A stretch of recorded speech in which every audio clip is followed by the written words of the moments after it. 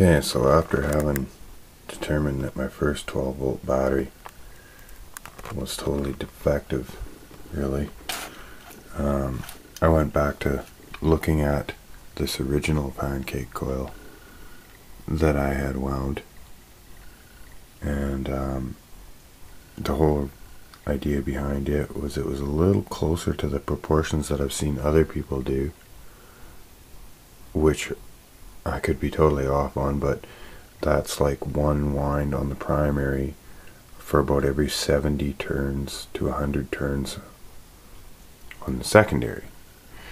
So with this one, you have 18 gauge wire, 13 turns, and then the 1750 around there, about 1750 turns. I figured it was about 50 turns per inch with the 26 gauge, and it's about 21 inches tall. And I'm trying that. I tried that with tip 31C and IRF 740, I think it is, if that.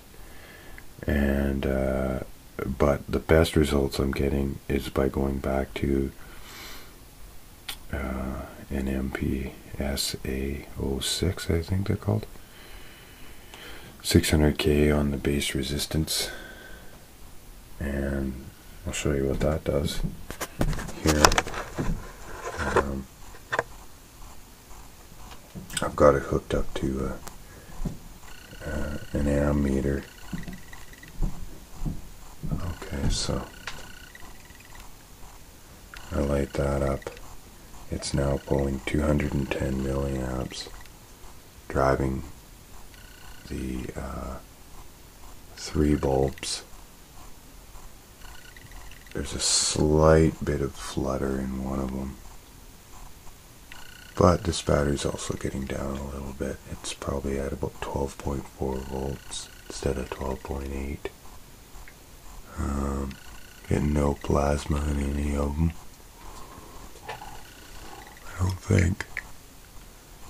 Shouldn't really anyway, because the high voltage isn't directed right at the electrodes. They're just running wirelessly.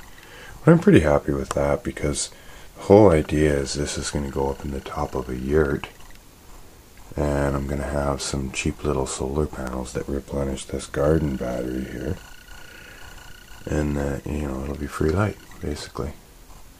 Free ambient light. There'll be other lights in the yurt, LEDs. This will just throw some ambient.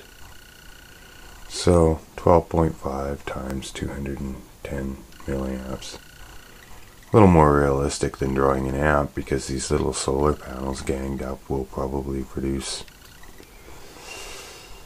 well, I don't know. It depends how many I use. I think they're realistically they're about 80 milliamps each. They're like a sport charger. And so, you know, if I use, say, 3 or something, then that should be good to go for free energy light day after day. Thanks, guys.